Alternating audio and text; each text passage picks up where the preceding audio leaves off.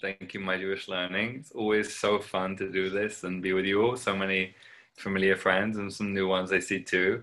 What Julie didn't know is that my bio is slightly out of date because this week we moved house from Beit Zayat to like the next village over, which is called Motza Elite. So Motza, fascinating fun fact for you. You may, if you know your rabbinic texts about the four species, you may randomly remember Motza is the name of the place where the willow used to be found that was used in the temple. So that's where I live, and there's a few willow trees around, which is nice. So it's nice to be with so many of you. I see from all over the place, and we are going to look at the source sheet. I'm going to share the screen, and as usual, please have your comments and questions. Please put them in the chat, and I'll see them. And hopefully I'll be able to interact with them in between reading each source and talking about it. I'll like come back together and just see what everyone else is saying and thinking. So I'll get your responses. So Chodesh Tov, a good new month to all of you. We started celebrating this new moon, this new month already yesterday. And tonight in Israel, we already began the night, is actually officially the first day of the month for real. So I wish all of you a very good one. Let's find out a little bit about what this month of Iyyar is all about. I'm going to share my screen so you can see the source sheet. So Iyyar doesn't have a festival. And usually in our learning, we focus on the festival, which is often on the full moon of the month in our calendar, as like the climax of the energy of the month. The festival often tells us everything we need to know about the spiritual work of the month. Instead of that model, Iyyar has the Omer. And some of you may know, some of you may not. The Omer actually spans 7 weeks. And it's 7 weeks that we count between the second night of Passover, of Pesach, that we recently had, and Shavuot, the festival that's coming up, Pentecost, where we celebrate the revelation of Mount Sinai. So those 7 weeks, or 49 days, are counted day by day in the traditional liturgy. And every day has come to correspond to a special quality in the kabalistic tree of life. And in fact, a combination of qualities. So looking at the source sheet now, you'll see this, I'm going to expand this little diagram here. Some of you may have seen this before, some not. This is the kabalistic tree of life, or at least one, this is a pretty good version of it. There are lots of different versions.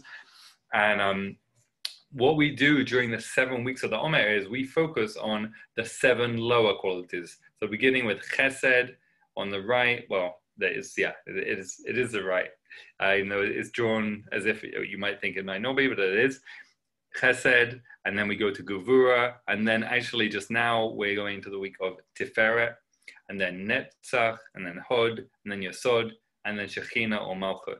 So you may be familiar with these names, you may never have heard them before. It's fine. Everything that we discuss in Hebrew or Kabbalese, we're gonna explain what it is too. So the first week of the Omer is Chesed, that's loving kindness, oneness, unity. The second week is Gevura, which is boundaries or severity. The third week, Tiferet, we're going into it now, is a week of harmonious, beautiful, bringing those together, a harmonious synthesis of Chesed and Gevura. So the right balance of oneness and boundaries, of generosity and severity.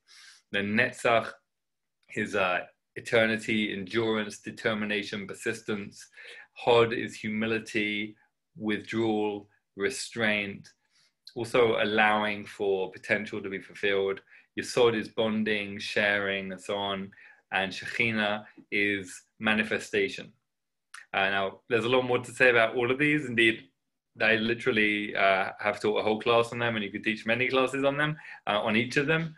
But for now, that's just a tiny overview. And what we're going to do to begin the class is to look at why we are counting these qualities at all, like where this practice comes from of counting these 7 weeks and how they then relate to these qualities. So we're going to rewind, first of all, to our oldest source we have that talks about counting this time, which is in the Torah, in the book of Vayikra, Leviticus, and talking in a section that talks about all of the different festivals we have, Parshat Amor. And it says, from the day on which you bring the sheaf of elevation offering, the day after the Sabbath, you shall count off 7 weeks.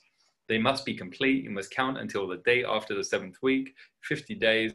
Then you shall bring an offering of new grain to the Eternal. So what's it talking about is on Pesach, on the second day of Pesach specifically. That is the day after the Sabbath. That's how our tradition interprets that phrase, the day after the Sabbath. It means the day after the first day of Pesach, so the second day of Passover. On that day, the second day of Passover, our ancient spiritual ancestors, the ancient Israelites, brought a barley offering. Doesn't say here explicitly that it's barley, but that's what it is. It's a barley offering because this is the time that the barley crop was harvested. This is when it was ready at Pesach time, and barley was used as an animal food. And then the 7 weeks that we count are 7 weeks between the barley crop being ready and harvested, and then the wheat crop finally being ready on Shavuot. The festival of Shavuot is associated with wheat and bread in many, many different ways. The sacrifice offered on Shavuot, the special sacrifice that's unique to that festival, is loaves of bread, as opposed to Pesach, Passover, when we're not allowed to have bread, we're not allowed to have leaven. So we have matzah, the flat bread, without leaven instead. So it's like a journey from flat matzah to bread. And if any of you are familiar with the book of Ruth, that's the story with the Megillah that we read on the festival of Shavuot. The book of Ruth, as you may know, happens in a place called Beit Lechem, the house of bread, and is all about bread and the harvest of wheat and so on. סליחה, אמרתי שאני עסוק, אני עובד. זהו. לילה טוב. לא לפתוח את הדלת בשירותים. המים יש, הכל בסדר, אבל זה לא גמור. אני עובד. אני מלמד. תודה רבה. ביי ביי. Excuse me, that's my landlord who completely disregarded my instructions not to interrupt me. Okay, so what we're going to see now is a commentary from Ramban, not Rambam, but Nachmanides, not Maimonides, who is also a great medieval commentator and Kabbalist. And he's going to tell us a little bit about why we're counting this period of 49. And as the Torah there says in that quote we just read, 49 days, 7 weeks, and also mentions the 50th day.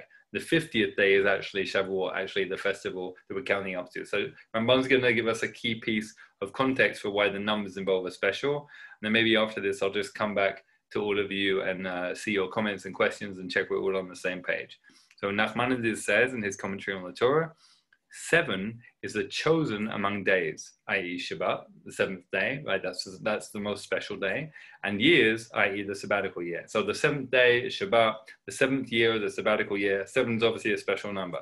And also of the sabbatical year, so i.e. the Jubilee. So you may know, you may not, that not only do we have a sabbatical year every 7 years, but also we have a cycle of 7 sabbatical years. So we have like 7 years, the 7th of which is a sabbatical year, and then we have another 7 and so on. We have 7 of those until we get up to 49, and then we actually have a 50th year, which is a Jubilee year. And that's where the original idea of a Jubilee being the 50th year came from. And on both the sabbatical year and more so on the Jubilee year, slaves are freed and debts are released and all that kind of thing. So that's where that whole idea came from.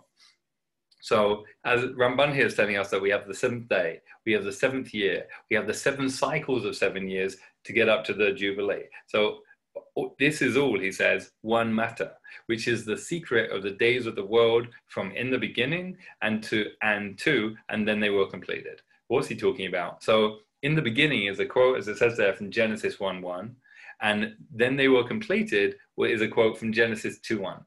That is the whole, those quotes span and bracket the whole first chapter of Genesis, the book of creation, the first book of the Torah. And he's telling us that the 7 days of creation it's not a coincidence that number 7 is then reappearing everywhere else in the examples he's given. He's saying this is a foundation of our existence in this world. One way of thinking about it is like, this is the spiritual DNA of the world. It's built in 7s, essentially. Like if you put the spiritual microscope close enough up to everything in this world, you'll find out that everything is basically built on 7s, especially it seems things to do with time. So to him, it's not a coincidence, it's not random, it's not arbitrary that we're counting this cycle of 7 weeks and counting up to 49. This is indicative of the structure of creation itself.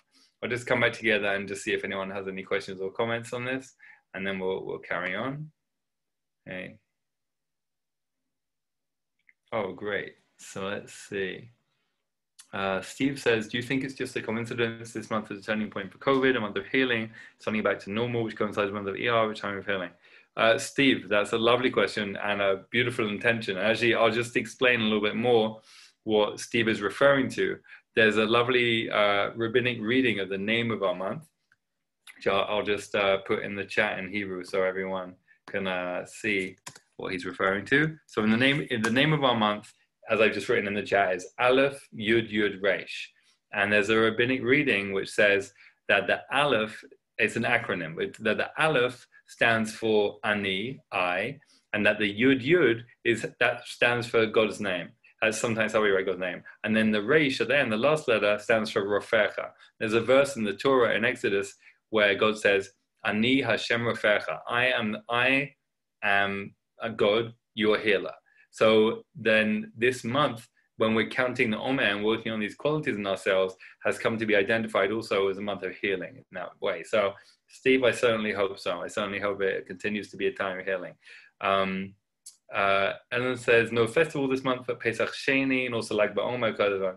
That's absolutely right, Ellen. Yeah, there isn't time to cover everything in detail, but I do have a class on those things. If anyone wants to be in touch with me, you're welcome to. I'm just trying to cover the Omer. It's hard enough to do that in one class. But thanks for pointing that out. Let's do a little bit more together. Let's go back to the sheet and we'll see a little bit more about why this time is a special opportunity for healing and growth. Let me share my screen again. So our next source is from Rav Chaim Vital. He was, as it says there, the foremost disciple of the Arizal, Rabbi Isaac Luria. So these were all the great Kabbalists who lived in Sfat in northern Israel in the 1500s. And they gave us things like the Friday night prayer service, Kabbalat Shabbat. Many of the favorite songs and poems that we read and sing on Shabbat were written by them. And also, to be honest, they were just very influential. Rabbi Isaac Luria reshaped Kabbalah so much that people sometimes talk about Lurianic Kabbalah as like basically being most of modern Kabbalah. So, very, very influential over everything that came after. And this is what he said about our period now, about what we're doing right now. He said, the redemption from Egypt had to be performed at that very moment, supernaturally, taking them out from slavery to freedom. After they left, there was no need for this anymore. So everything returned to its original nature to enter into each level until the festival of Shavuot. So this is actually a great overview of what we're doing with the Yom here, and we're going to see a few other sources unpack this idea more. Seder night, the first night of Pesach, the night that our ancient spiritual ancestors were taken out from slavery in a flash.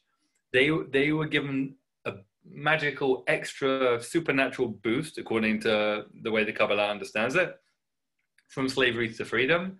But after that, things went back to normal, meaning that they were no longer being given this incredible help from above to achieve things that they didn't deserve. Because really, that's how the tradition sees the moment of liberation from Egypt. It sees us as receiving liberation, even though we were undeserving in some ways, even though we weren't really mature enough. So let's read a little bit more from the Arizal, and then later Kabbalist, and then we'll understand what this means about the period we're in right now. So from Shah Kavanah, also from the Arizal and his student Rabbi Vital, during these 49 days, it is good for a person to intend to repair all that they have wronged in relation to the 7 Sefirot. For example, during the first week, they should intend to repair whatever they have wronged or damaged in relation to the Sefirah of Chesed, that's loving kindness or loving oneness or unity. In the second week, they should intend to repair what they have wronged or damaged in relation to the Sefirah of Gevurah, and so on through the 7 weeks. So this is the original primary source for this practice that we have of working on these qualities in ourselves. And as you can see, it's a relatively recent practice. You remember, we're talking about Kabbalists in the 1500s. So this is not actually something that goes all the way back to our ancient tradition, at least as far as we can tell from written sources. But as you may know, it's become fairly widespread in many Jewish communities. And there are many wonderful books you can buy about it. If you Google it, if you haven't already, books to help you grow through the Omer, you'll find many, many different companions and guides to help you do that, going through all of these qualities in turn. So how does this relate to Pesach and the journey we're on? I think is spelled out most clearly by this next source. The Avodat Yisrael was actually a Hasidic master. The Hasidic masters took Kabbalah and applied it a little bit more specifically to the human condition, a little bit more in psychological language. See what he says. The Avodat Yisrael, he says, on the first night of Pesach, all of the great healings were illuminated in one moment in order to take the Israelites out from the iron furnace of the 49 levels of impurity to the 49 levels of sanctity. So let's translate that from Kabbalese to English. The Kabbalists see our human existence as on a scale from minus 49, which is very bad, up to positive 49, which is very good. And if you go down to minus 50, you're completely lost, you no longer exist. And if you go up to plus 50, you have achieved unity with the divine. So most of us exist, well, all of us exist between negative 49 and plus 49, spiritual levels.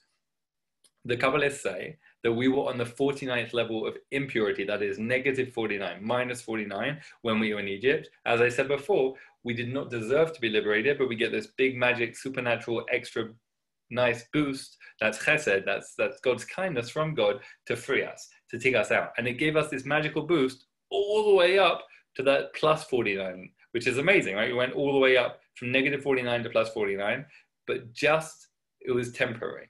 And this is the meaning of, he goes on, for you departed from the land of Mitzrayim in haste.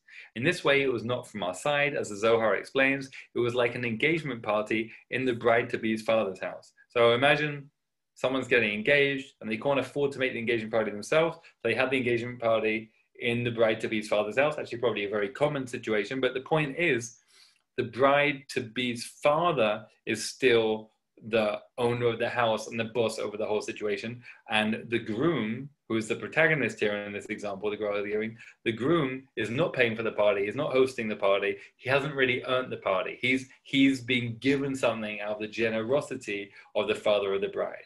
So that is us leaving Egypt.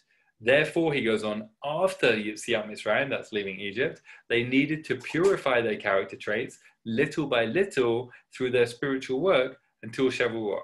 So one way I heard this explained really clearly is we get given this huge treasure. We get given like this amazing huge chest of gleaming gold and silver and diamonds and lots of beautiful things, or, translate it to whatever you actually like. A very big pile of things that you like very much, but we have no idea what's actually inside those things. We just get given this thing. We don't earn it. We don't deserve it. It's not really ours in any way. And then what we have to do in these 49 days is take each item from that big gift we've been given and actually make it ours. And that's what it means to purify each of our character traits one by one in this period, is to take this amazing gift we were given of being liberated and actually integrate it into ourselves. Let's come back together. I'd love to hear any questions or responses to any of that. Anyone have any thoughts?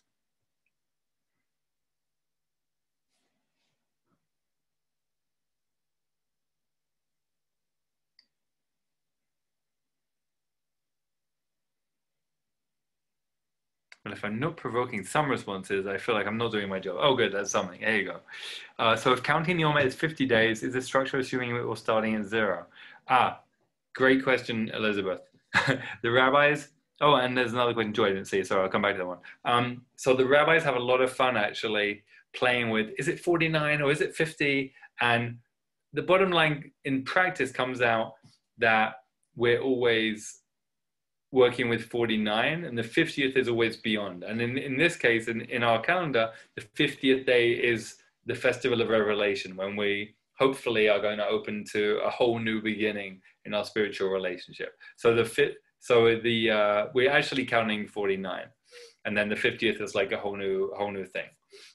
And Mel says, is the Jewish people as a whole, or each of us, always fluctuating between negative 49 and 49? Yes, exactly. Yeah, exactly. Individually and collectively, that's where we exist. Exactly. Cheryl says, will you discuss how the facets of each quality was created? Yeah, I can discuss that. Okay. As much as I can refer to the couple of literature which discusses that anyway. So let's talk about the creation myth for a moment of Lurianic Kabbalah. What Rabbi Isaac Luria says, this is how the world was created. He says the Ein Sof, the Infinite One, wanted to share and give and pour love and light and have a relationship. But to do that, first of all, the Ein Sof, the Infinite One, had to contract itself, had to do tzimtzum, because if the Ein Sof, if the Infinite One was just everything, there would be nothing to have a relationship with. So first it had to contract itself, and this is a very important model for us to have a healthy relationship. We can't have a healthy relationship if we are taking up all the space, so we have to contract to make room for others. So the Ein Sof contracts to make room for other stuff, and then the first thing to be created actually was these sefirot, these qualities, which are like gateways or portals for divine love and light to then pour into the rest of the universe. Unfortunately, what happens is those gateways and portals, those sefirot, those qualities, don't know how to share the light and let it come through them, so they break. When the God's love and light pours into them, they break, and as a result, we live in a universe which is made up of little sparks of God's love and light hidden by broken shards of these broken vessels. And so for the Kabbalists, that's the whole universe. It's just God's love hidden. So the whole of our existence is about going through the world, trying to find the good in things, trying to find the sparks of God and the sparks of goodness, which are concealed, but our job is to find them and raise them up to their source. And then, more than that, I don't think I can go into now, but that's kind of the origin myth of the Sefirot. I'm going to go back to the sheet, but please keep your questions and comments coming, and I will continue to check back in with you. Our next source is actually a very, very quick, short one. Some of you may be wondering, the question may have arisen in you, why 49? Although we kind of addressed it with that teaching from Nachmanides, but I just thought this little snippet from Rav Sadok Cohen here was helpful, just to tie it all together. He points out, because of everything we've learned before about the whole of time in our world being built on sevens. So as he says, 49 is always a complete purification, meaning he's also saying, when we go through the 49 years of that cycle of sabbatical years I mentioned before to get to the Jubilee, you've really gone through something. If you go through that cycle with intention, then you've really, if you work on yourself during that time, then you really go through something. So if we work on all of these qualities in relation to each other, then we also completely purify ourselves. Actually, I should just explain that for anyone not familiar. I'm just going to flick back up to the top of the page just to explain how it works. So, as I said, we're working during the Omer with the 7 lower qualities, which are now you can see here. And the way it works is the first day of the first week is how this quality of Chesed, the first one on the right, how it relates to itself. Then the second day is how it relates to the second quality of Gevurah, and the third day is how it relates to the third quality, and so on. So every single day of the 49 days has a different combination of qualities that we're working on in that day, and it's a very beautiful and powerful thing. And when you see the literature, the books which say here's how to count the Yomer and grow through the Yomer, then you'll see that's what they focus on. Like, what does it mean to have these qualities in combination with each other? How do you get them in a healthy balance, essentially? So let's move on, and we'll see a bit more about our month specifically, and how in our tradition it really is on so many levels the perfect time for this healing that we're talking about, this purification of what's inside us, and how it's very centered on the heart specifically. And I should just say heart in Jew speak, in Hebrew, in biblical Hebrew, and in rabbinic Hebrew, heart.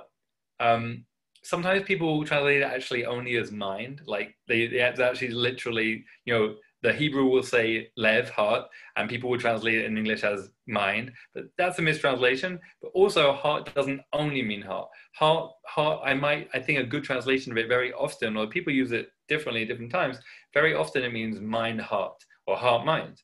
Meaning it's both our thoughts and our feelings. So that when we use it in Hebrew, it's like acknowledging the give and take and the fluidity between our thoughts and our feelings. So let's see Sefer Yetzirah, our oldest mystical text we have in our tradition. And let's see here what it says about our month. It says, he, the creator, Ein Sof, made the letter Vav king over thought. He bound a crown to it, and he combined one with the other. And with them he formed Taurus and the universe, and Iyyar in the year. If you happen to have been in this class before, or you are familiar with Sefer Yetzirah, you'll know. And if you won't, then this is the first time you're seeing it. Sefer Yetzirah is a little confusing. It's sparse and it's not linear. It has elements of magic in it, and it certainly reads like a book of spells in some places. So what's going on here is that it's telling us certain qualities associated with our month, and every month has a letter of the alphabet and a thing that people do, like eating or sleeping or getting angry, and it also has a part of the body and also a constellation. So our month has the Hebrew letter Vav, the 6th letter of the alphabet, and it has the activity of thought. So again, compared to other months, which are like action, seeing, hearing, eating, sleeping, thought, hear, that's the quality, the activity of our month. Now, we're not going to go into the other aspects of our month listed there, but we have plenty to work with in the time we have, just dealing with Vav and thought. But the others are also relevant, but just, we have to narrow our focus a little bit. Let's see a little bit about those things, and then again, we'll come back together, and I'd love to hear your thoughts on this. No pun intended. So Rav Sadok HaKohen, the great Hasidic master, says in Pri Sadik on our month, says the distinction between two words for thought we have hirhur, that's the one we use in our month, and then we have machshava, which is actually the word for thought that's more common. He says machshava is in the brain and hirhur is in the heart. So he's directing us specifically to really focus on our feelings. That's really interesting, because hirhur, the word for thinking that Sefer Yetzirah uses for our month, is often also specifically associated with thinking about things, meaning not only feeling. So he's choosing to say there's an emphasis on feeling, that he's, I think, really being quite innovative in stressing that. And I think we're going to see in the next few sources why that is, why he wants to emphasize that the work we're doing this month is very heart-centered. Let's see a bit more. So he points out, and the next few things are actually not things that he's innovating, but he's just a good place to get it. He says Vav, the letter Vav, the letter of our month, the 6th letter of the alphabet, Vav relates to the hooks of the pillars of the tabernacle. And its shape is also that of the hooks, for it binds and joins two things together. So this is really fun. The word Vav, because it's the name of a letter, but it's also a word, the word Vav means hook. And the shape of the letter also is a hook. I'm just going to come back together and put it in the chat just so everyone can see super clearly what I'm talking about. Oh, it won't work because that's really unfortunate. It writes it differently. It's a different kind of font. So you know what? Let's go back to the source sheet, and at least you can see it there. So you can see how the letter Vav is written there, and that word Vave, right? So you see just one Vav looks like a hook. And again, the word Vav means hook, and it's used in the Torah to mean that. So basically everything about Vav is hooking and connecting things. So as it says, it binds, as he says, it binds and joins two things together. And he explains, Vav is the central bar which extends from end to end, from the uppermost keter to the quality of Malchut, which is called world. What's he talking about? He's saying, in the Mishkan, which is the portable temple or tabernacle that our ancient spiritual ancestors traveled around with in the desert, in the wilderness, in that tabernacle, there was a central bar. And that is the thing which holds everything together. And now there's a lot of midrashic, a lot of early rabbinic material, which says that we are a microcosm of the whole world, and so is the Mishkan, the tabernacle, and therefore the Mishkan and our bodies are microcosms of each other. It's like a reflection of us. So the central bar of the Mishkan also is a reflection of the central bar of the tree of life. And just to flick back up to that diagram that we had at the beginning, what he's talking about is this line that goes all the way down the middle from Keter at the top, all the way down to Shekhinah or Malchut at the bottom. You see there's a line going all the way down through it. That is what holds it together. And please pay attention to what is right at the center of that central line. The center of the whole tree of life is Tiferet. Tiferet means beauty or harmony, balance. Also is called Rachamim or compassion. That's one of its other names and qualities. So we're going to talk a lot now about Tiferet and its role in all of this. because that's really at the heart of everything here, and certainly at the heart and at the center of Vav. And actually, heart is the operative word because each of these sefirot, each of these qualities relates to a part of the body, and Tiferet is the heart. So that again is why Rav Sadok is talking about hirhur, the quality or activity of our month, being the work of the heart. So let's go back to him and see what else he's saying about it. So he told us that hirhur is the work of the heart. He told us that Vav, the letter for our month, is that which connects everything together. And in the next source over the page, he says, as it says in the Zohar, all 10 Sefirot relate to the letters of the 4-letter divine name. That's Yud and Hey and Vav and Hey. Havaya, that Havaya is like how it's written or said when people don't want to say the actual name, if they rearrange the letters into different order. The Yud and Hey are Chochmah and Bina. The Vav is the 6 middle attributes, and the final Hey is Malchut. So let's just flick back up to our diagram and see what he's talking about. He's saying, if Yud and Hey and Vav and Hey are mapped onto this diagram, then Yud is Chochmah, Hey, the first Hey is Bina, and then the Vav is this whole middle section here, which again centers on Tiferet, essentially the upper body, the torso, and then the final bottom Sefirah of Shekhinah or Malchut is the final Hey of the 4-letter name of God, which relates to manifestation. So we again are working here in the realm of Vav, in that which connects the upper to the lower. So whether we're thinking about it in terms of God's name, or in terms of the Mishkan, or in terms of the human body, that's our work on all these different levels of significance that the Kabbalah works on. Very nice, you might be saying, but what does this have to do with the price of fish, and specifically with my life? Well, fortunately, we have the Kabbalists, and then we have the Hasidic masters who bring it down to our everyday work in more psychological language. So we have a great example of that here from the Be'er Mayim Chaim. He says, when a person merits to turn a negative character trait to good, that is much better than when someone only serves God with their positive traits. This is a big principle of the Hasidic movement. They actually looked, if people were just completely righteous all the time and never did anything wrong, the Hasidic tradition is actually quite suspicious of them and patronizing towards them, condescending towards them, because it actually says that, well, if they never did anything wrong, then they never really know the fun of and the passion that you can have sinning, and then you can never really do anything good because you never really have any enthusiasm for anything. But that's one of the main, as an important teaching from the founders of the Hasidic movement, from the Maggid HaMezritch and the Baal Shem Tov. So it's much better, they're saying, to turn our negative character traits to good than to only ever be someone who does good. And now they're going to talk about it in terms of the heart.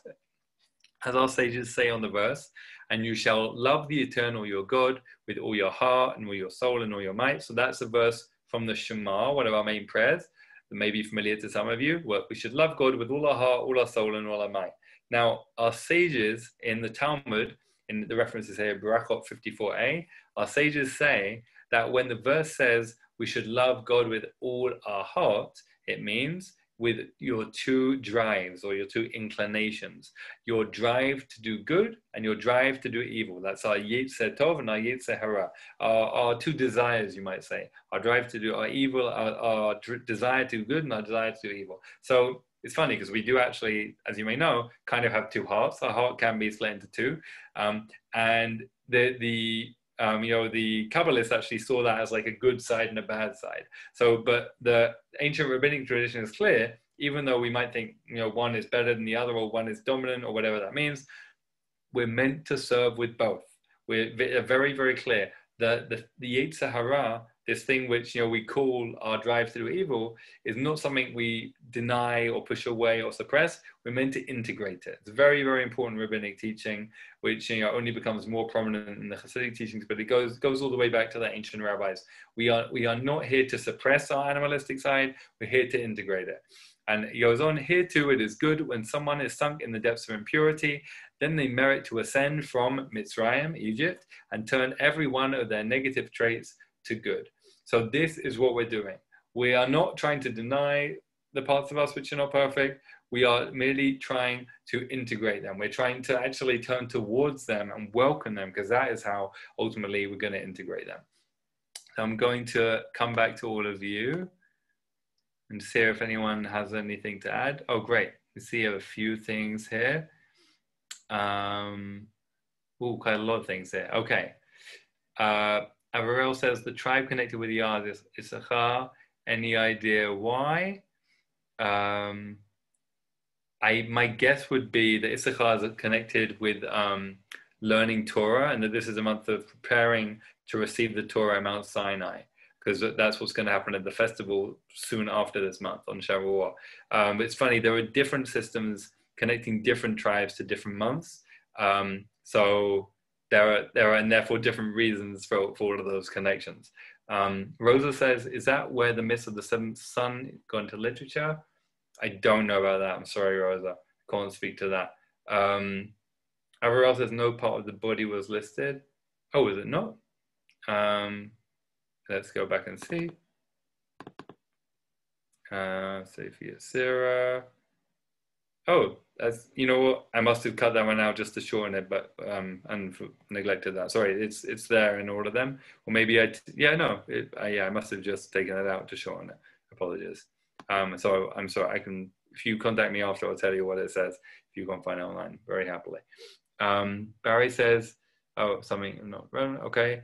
Vav, right. Betsy points out. Thank you, Betsy. I may have neglected to say, as well as all those layers of meaning, that Vav is a connecting word, and it looks like a hook, and it means a hook. It also means and. So that was maybe the thing that was so obviously like on my mind, I forgot to actually say it. So thank you very much for saying that, Betsy. So yeah, Vav means and. So it's the ultimate connector, right? So whenever we put Vav in front of a word in Hebrew, it means and this, right? Steve says, just thinking about the significance of the Israeli Declaration of Independence in the month of Iyar in 1948. Yes, Steve, I can say that these dates, when we live in tune with the calendar, when these things happen on these dates and then we notice them, then it takes on the significance that we already have those layers of meaning in the calendar. And certainly I resonate with that. Side note on Vav from Soferet Julie Seltzer. The Hebrew letters evolved from pre-alphabetic symbols that represented objects. In the case of the Vav, hook. Thank you, Julie. That's awesome. Yeah, that makes a lot of sense. So, it's not just like a kind of coincidence or like a later projection. It's actually there from before it. Beautiful. Brilliant. Okay, let's keep going, friends. We're going to see now. I hope done some good building of the foundation of like what is the Omer and what is the spiritual work at this time and how to approach it. I hope. And now we're going to see a little bit specifically what we can do in the week of Tiferet that we are going into, and then the weeks that follow, the weeks of Netzach, Hod, and Yesod, which make up this month. Now, as I said, like each of these qualities could be a whole class, and there is a whole class in other things I teach. So I really want to encourage people to please contact me if you would like more material on any of these, because I have them. I have recorded classes and handouts I'm very, very happy to share. And, this is really just a tiny, tiny taste that we have time for in this one class on so many different things. So we're going to talk about Tiferet, first of all, the quality of this current week, and the archetype of Tiferet, because every one of these qualities has a patriarch associated with it. And later on, interestingly, a matriarch too, but mostly in most sources, a patriarch. The patriarch associated with Tiferet is Jacob, Yaakov. So this is a key moment in Jacob's life, and we're going to see, I'm going to explain a little bit how the tradition relates it to Tiferet and to our work of Tiferet. So Genesis 28:11 says, and he, Jacob, arrived at the place and lodged there because the sun had set. And he took some of the stones of the place and placed them at its head, and he lay down in that place. So Jacob is on the run at this point. He's on the run actually from his own home because his brother Esau wants to kill him because Jacob tricked his father into giving him the blessing of the firstborn, as a whole long complicated story in itself. And he's on the run, he's alone in the middle of the desert, and he arrives at the place, this mysterious place, which our tradition has many things to say about. And he slept there, and he takes the stones of the place and he puts them at his head to use as some kind of pillow or protection, and he lay down in that place. And Rashi, our great French medieval commentator, says, this is what's below that little mark there, the commentary from Rashi, and placed them at his head. What does that mean, says Rashi? He arranged them in the form of a drain pipe around his head because he feared the wild beasts. They, the stones, started quarreling with one another. This is what stones argue about, apparently. This is what Stone said, carrying on. One said, let the righteous man lay his head on me. And another one said, let him lay his head on me. Immediately, the Holy One, blessed be he, made them into one stone. This is why it is stated in verse 18 later, and he took the stone in the singular that he had placed at his head. So what's going on? When Jacob goes to bed, there are multiple stones. The text is very clear. He takes several stones and puts them at or around his head. But in the morning, it does say very clearly in the text, in the Torah itself, that there's one stone that he had placed at his head. So, is this just like some kind of weird error by a very amateurish and sloppy author and lack of editor? Or, in the rabbinic view, in the midrashic view, there were multiple stones and they magically somehow became one in the night. And the rationale given is that it's because they all wanted to be under his head. So how does this relate to Tiferet and our quality of this time?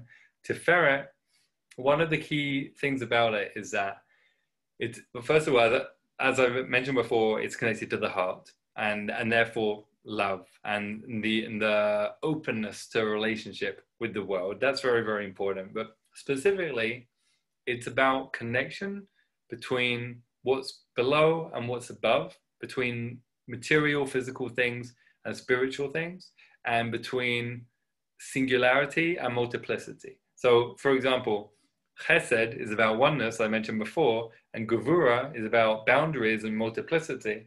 And when you get the healthy synthesis of them right, then you get healthy Tiferet. So in this story, you've got lots and lots of things fighting among themselves. When they learn to come together harmoniously in love, because they all want to be connected to this beautiful person, then you get a healthy manifestation of Tiferet.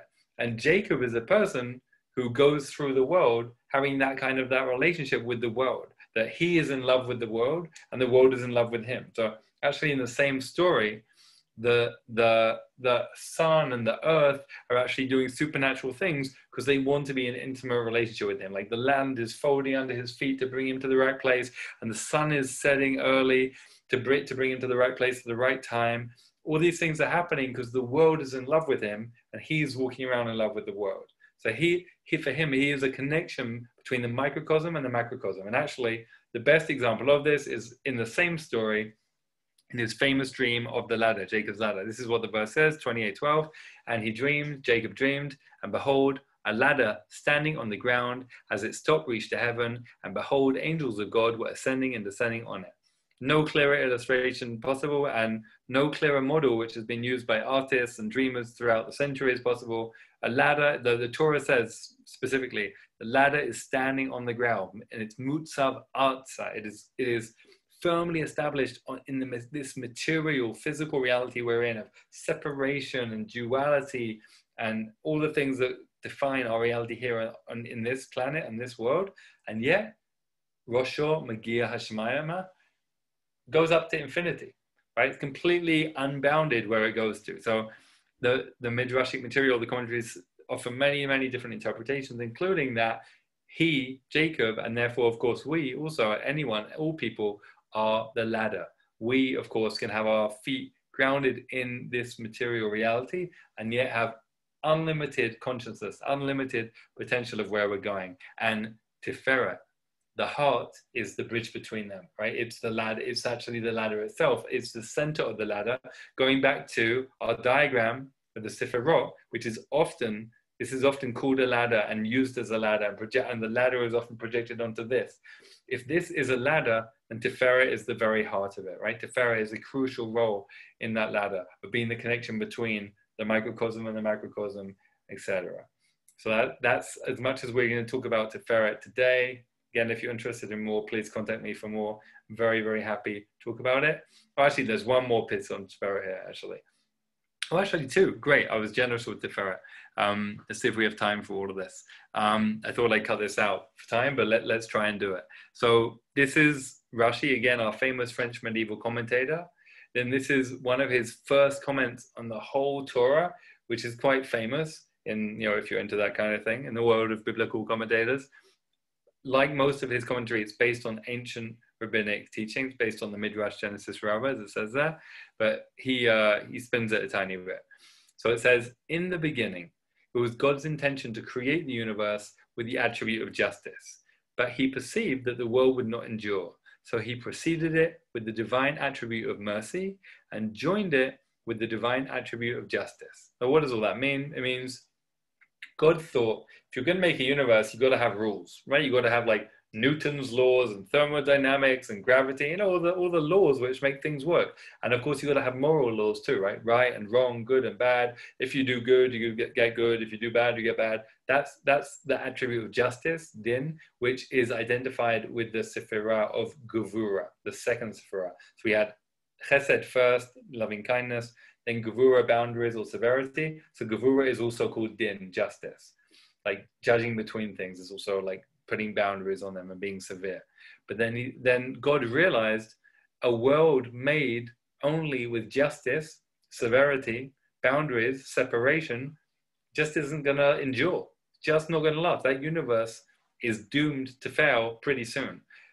Why exactly, he doesn't say, but presumably because the beings in that universe cannot take that reality. It's too harsh. There needs to be compassion. So hence, preceded it, God realized he had to precede it with the divine attribute of mercy or compassion, rachamim. Actually means womb mercy. Rechem means womb. So God actually changes from being like this strict judge, like, I'm going to run the world just with law, to being like this mother, this birthing mother, saying, I'm going to run the world with a healthy mixture of law, but also firstly, actually, because it's the attribute of mercy is going to precede the attribute of judgment. Firstly, I'm going to actually have to birth this world into being with womb mercy, with womb compassion. And otherwise the world just won't endure, and compassion has to come first. So that again is central to the work of Tiferet. What is it that's going to connect this ladder between micro and macro, between physical and spiritual, between oneness and multiplicity? According to the Kabbalists, Tiferet is also compassion. It's also rachamim. That's another name for it. So that's key. And next source, I'm really glad I included it actually. It's very important, from the Zohar, about all of these different qualities. And it says something really important about them. Rabbi Simon said, Isaac emerged from Chesed, and so with all of them. Din, that's Gevurah, judgment, emerged from Rachamim, and Rachamim from Din. So Isaac is associated with Din or Gevurah, and is saying he came out from the other one, and the other one came out from that other one, and this other one came out from that other one. And this is really true. This is the Sephirot are all in symbiotic relationship. To go back to our diagram, just flicking up to the top again, you'll see these lines between them. All of these lines portray a relationship between all of them. They're all in dynamic interrelationship all the time. Great. So what does the Zohar say about that? Says, it has been taught. All this, everything we're saying about these qualities is only from our perspective. And this is just how it looks to us. But meaning, in other words, we're talking about Chesed and Gevurah and Tiferet and all these qualities. Don't confuse this with actual reality. It's just a map. It's just a way that we can talk about reality. For above, the Zohar goes on, everything is perfectly balanced, not changing or changeable. As it is written, I, the eternal, have not changed. Rabbi Yehuda said, all these lamps shine from one, and upon one they depend. They are completely one and must not be separated. Meaning we talk about the Sephirot, we separate them to talk about them, say this quality and that quality, but actually don't forget they're all just reflections of a oneness, and never make the mistake of treating them as a separate entity. In fact, I would go further. I would put it in slightly different language. I would say, you can never actually relate to a Sephirah on its own. It's if we do, it's actually a delusion. It's actually like we're essentially making an idol. Sephirot only exist in interrelationship with each other as a reflection of some greater reality. The the Creator, the Ein Sof, and the universe beyond that they are reflections of and portals to and from. Let's go on just a tiny bit more. Oh, great. I was very generous with Tiferet, more than I realized. I changed the whole thing today, and I see now what I did. So one more on Tiferet, and then one more to wrap up on Netzach and Hod, and then I'll come back together. There'll be time to hear your questions and comments. So this source from the Moranayim, one of my favorite Hasidic Rebbes, Chernobyl Rebbe, actually gives us a spiritual practice to do during the week of Tiferet that we're in right now.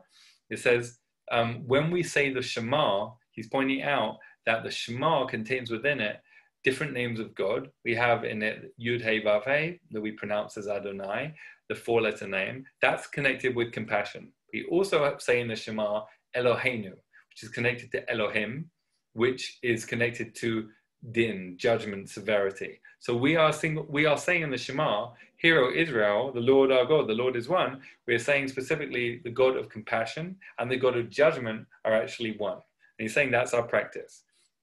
As he says, I'm just skipping down to the fourth line, because the reciter accepts the blessed divinity of both the God of compassion and the God of judgment, as in Shema Yisrael Hashem Elokeinu Hashem Echad, the eternal our God, the eternal is one. Whether he interacts with them as Havaya, again that's compassion, or Eloheinu, judgment, everything is the eternal and his loving oneness. May he be blessed. So in other words, when we say, and we really try and believe, God, whatever you're called, the Ein Sof, the mystery, whether I'm experiencing you as compassion or whether I'm experiencing the more harsh judging side of you right now, it's all one. When we say that and try and bring that into our lives, he says, as it says in the last two lines, when a person serves with this doubt, that means awareness. When a person serves with this awareness, judgment is also made into compassion. So this is a very controversial claim, and obviously not one I put out there as myself putting out there, but this is very representative of the early Hasidic masters. They really did say this and believe this and teach this, and it was part of why the movement spread to millions of people, that it worked for a lot of people. When we try and see the good in things, when we try and see the good even in things which are very hard, even in suffering, that actually changes reality. And that may be your experience, that may not be your experience. I'm sure everyone on this, everyone in this class has a different experience of that. And obviously, depending on what's going on in our lives right now, that may or may not seem accessible or hard or ludicrous or right or wrong, however you experience it. So again, I'm not offering a stance on that, but just wanted to put out there as an invitation for practice. As whether or not we take it to its extreme, I think, whether or not we would go all the way with it, the idea there, I think, is one most of us would agree, I hope, that it could be helpful. It could be helpful to try and see the good in challenges that we're having. Again, even if we don't take it to the extreme. And just going to offer the last teaching I have here, and then we'll come back together. I'd love to hear your input on all of this. So a very famous teaching, again, if you're into that kind of thing, from great Hasidic Rabbi Simcha Bunim, Shishcha. And this is really an amazing encapsulation of the work of Netzach and Hod. And I would love to, I wish we had more time to go on Netzach and Hod. And again, please contact me if you'd like materials on Netzach and Hod, because I have much of it. But this one teaching does encapsulate a lot of the work we need to do with it. So it says, everyone needs two pockets, so they can reach into one or the other, depending on the need. In one pocket should be a note saying, for my sake was the world created, from the Mishnah. And in the other pocket should be a note saying, the verse, I am but dust and ashes. So the whole world was made for me on this hand. On the other hand, I'm just dust and ashes. Many people err, he says, and use the opposite pocket to the one that they need. Meaning, a lot of the time we are creatures of habit and momentum, and we're on a roll. So if we spiral. So if I'm thinking I'm amazing, I'm likely to have confirmation bias for other things that say I'm amazing. But if I'm being down on myself, beating myself up, being depressed, then I'm likely to look with confirmation bias for things that make me feel even worse. So he's saying, whatever spiral you're in, try and balance it out with one from the other one. Don't just confirm what you already feel, challenge it with a healthy balance. Netzach is again, like persistence and determination and affirming, whereas Hod is humility and remembering to make space for other possibilities. In brief, let's come back together. That was a lot, that last little bit. So I'd love to hear what you guys have to say about it. Okay, there's a few things here. Taurus symbol is that of a bull. Bulls are notorious for their stubbornness. Is this a trait we have to work on during Iyar? You know, Harriet, I honestly haven't seen that discussed in the sources, but it does seem to me that if we're going to do the spiritual work of, you know, heart-based healing of these character traits, that's a good place to start. Yeah, that does seem pretty central to everything we're talking about. So yeah, definitely that resonates with me. Barry says, anything to share about where that place might be? Yes, just Barry, contact me after class and I'll send you very happily where the body place of Sefer Yetzirah says connected to the month. Sorry, I don't know what it is. Betsy says, who is the matriarch woman connected to Tiferet?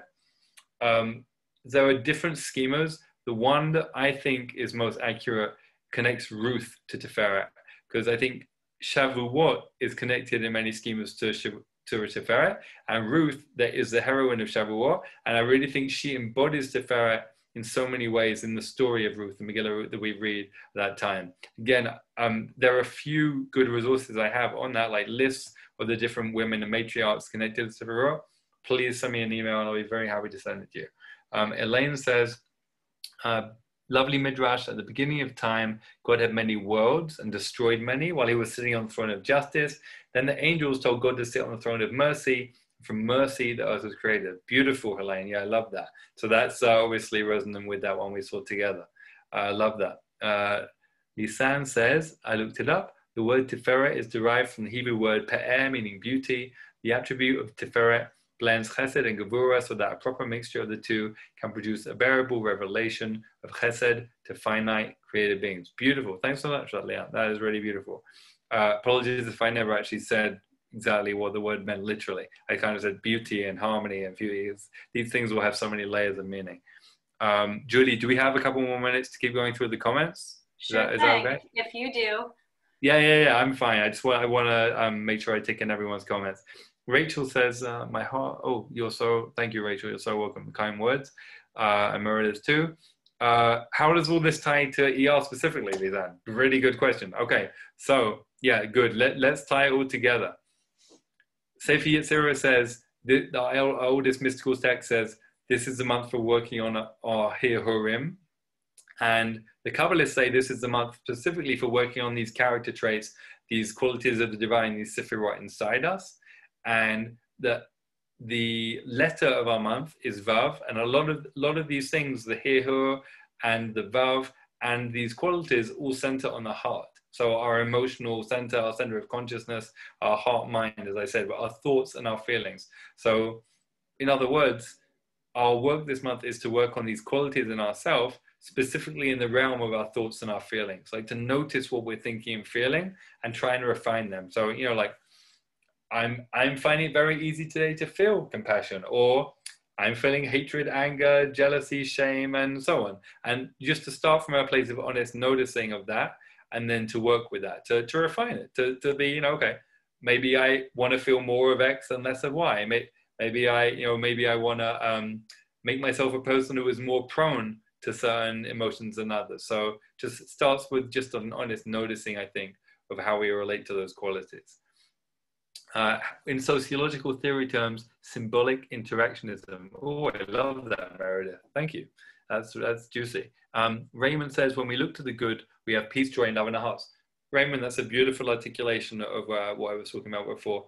And, you know, again, I want to acknowledge, that's very challenging if we take it to its extreme, but certainly that's the practice being offered there by the rabbis. And then some wonderful, kind thank you comments. And, right, Tiferet is Jacob, asked Stephen. Yes, Tiferet, the archetype or the patriarch associated with Tiferet is Jacob. He, according to Kabbalah, he was able to embody that quality. Not all the time, but he was able to bring it into the world in a certain way. And yeah, Each sephirah is connected to a different one. Everything becomes clearer through comparison with its alternative. Justice and compassion are such alternatives and great to contemplate before Shavuot, where we all say Na'aseh v'nishma. Exactly, beautifully put, Elaine. So actually, it's a really helpful articulation. I was trying to say before, none of these exist in isolation. It's only in seeing how they interrelate in our lives, like that we can really learn about them and purify them. So, how does my sense of humility relate to my sense of boundaries, for example, right? Or just like, how does my sense of kindness relate to my sense of determination? These are the kind of questions we can learn from in this time. But lovely. Thank you everyone so much. I really appreciate all the questions and comments. And thanks Julie and My Jewish Learning as always. And as I said many times, there's so much more to share on this theme. I'd be very, very happy to hear from you if you want to be in touch about it. Thank you so much, Rabbi Silvertsein. And thank you, of course, everyone for being here today. I also wanted to let you know when the next class is. So the next month is Sivan. No, is that right? Yeah, that's right. Yeah. And the date will be Wednesday, May 12th. And it looks like we're going to have to shift the time for this day because we have another class that afternoon. So it will be at 11 a.m. Eastern time, unless you hear otherwise, but we would announce that very, very soon.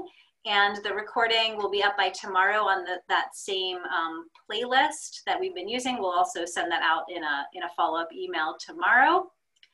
And I think those were all of the announcements. So again, thank you very much. We will see you next month. And hopefully everyone will be able to join again.